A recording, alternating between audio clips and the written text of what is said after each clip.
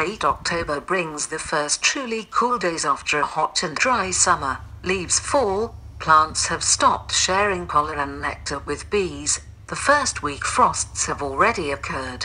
3 weeks ago, young cordon workers began to work outside the hive.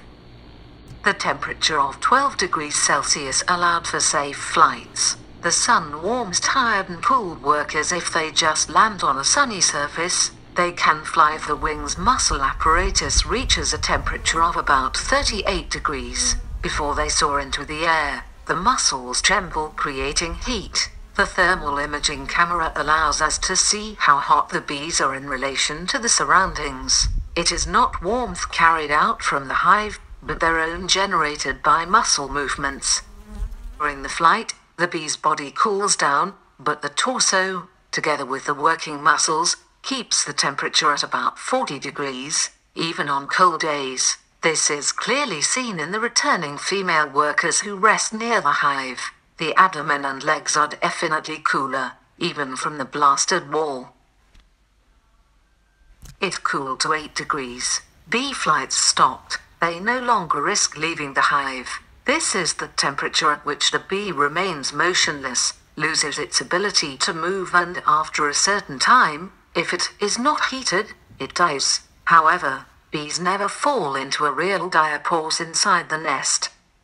The queens go on combs and some of them still lay eggs. Workers, however, eat them without allowing the appearance of larvae that would not be properly nourished and heated before winter. The ability of thermoregulation and active heat production by bees allows them to survive the winter at the expense of accumulated honey stocks. In the part of the hive where stocks are, the movement of bees is very lazy. Workers cordon together with carnel and very slowly move on the combs or remain motionless. The honey store will leave during the first deep chill. In the remaining part, free after hatching of the last brood, the bees crowded tightly into the so-called withers. In the center, they maintain a temperature higher than 25 degrees. The center is a reservoir of heat in case of rapid cooling. It gives the workers time to raise the temperature and fight the cold. In addition, they protect the queen from loss of fertility. Sperms that have accumulated in the sperm hopper die at a temperature lower than 15 degrees. The queen mother always moves within the limits of a part of the hive, heated by her bees. These areas can be seen well only with the help of a thermal imaging camera. The film shows the queen as she moves around the nest, still looking for cells to lay an egg. However, the workers effectively bother her, because a large number of them has entered the cells and there remains motionless. In classic hives it reduces surface and thus the speed of heat loss by the overwintering bee colony.